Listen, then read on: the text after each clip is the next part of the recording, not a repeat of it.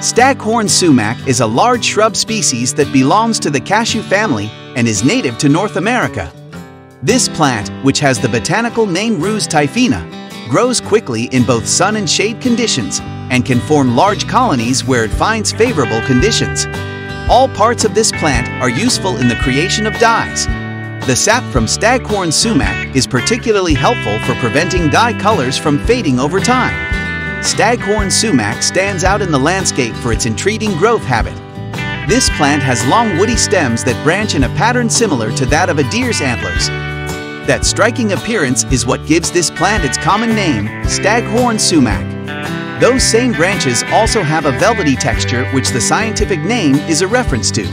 The fruits of this plant are also exceptional. They form prominent red clusters that take the form of a broad spike at the end of the branches. The persistence of the Staghorn sumac fruit is what makes it so valuable to so many different types of wildlife.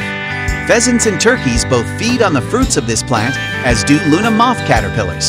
The fact that the fruits remain present in the colder winter months when other plants offer far fewer food options helps many other small bird species to survive. But while this plant has been popular for many centuries and has ecological value, it also grows so aggressively that many people in the United States view it as an unwanted weed.